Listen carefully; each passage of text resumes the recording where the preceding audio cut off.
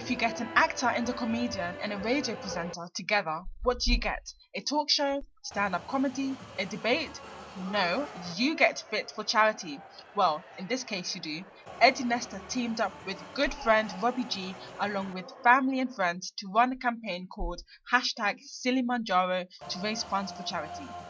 They will be climbing a really small mountain, if you can call it that. Only joking.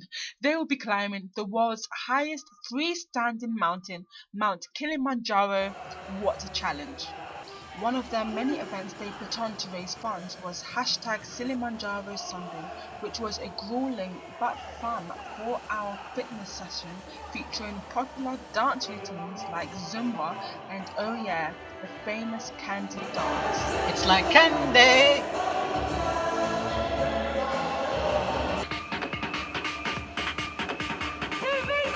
I'm at a fitness class, trying to get ready, trying to get fit, trying to do something brilliant for 4 charities.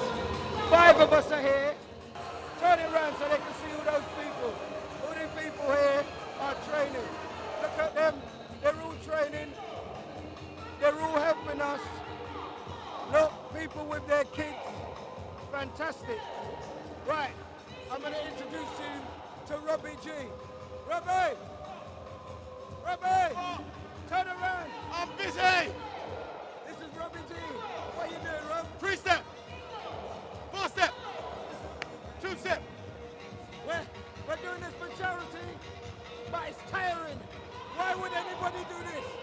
Right, come on. Where are we? Ready, let's go.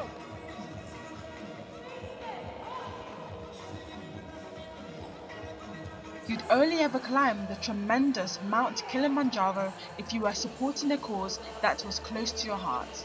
We're fundraising for the ACLT, Macmillan Cancer Support, Rudolph Walker Foundation and Urban Synergy. This is just one of the many events that we're going to be doing. We're going to be doing comedy shows, music shows, dances. We're also fundraising at other people's events. And if the intense Sunday workout wasn't enough, they just couldn't miss a gym session the next day. I hope from yesterday, Kilimanjaro Sunday, that lots of people would have taken on board what we were trying to do and try and give their own back too. We've been doing some high altitude training, so we've already booked ourselves into some sessions for that. Strength works, we do a lot of weights and so forth, and obviously we'll try and get our cardiovascular system up as high as possible. Exercising must be contagious because I decided to give it a go. Or did I? Okay, as you can see, I'm really not fit. I've only just been on this bicycle for literally a second.